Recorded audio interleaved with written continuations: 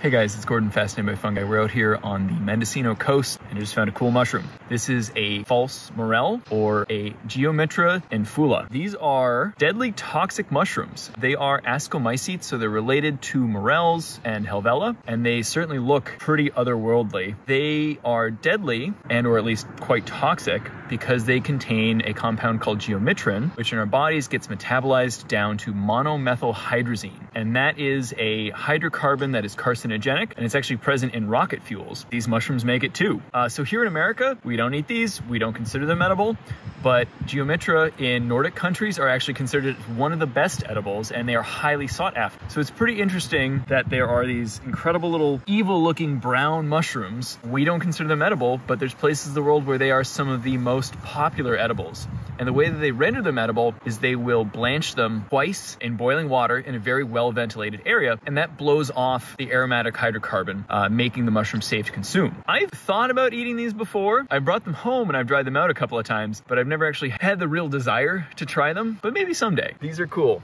This is Gyromitra infula, the False Morel.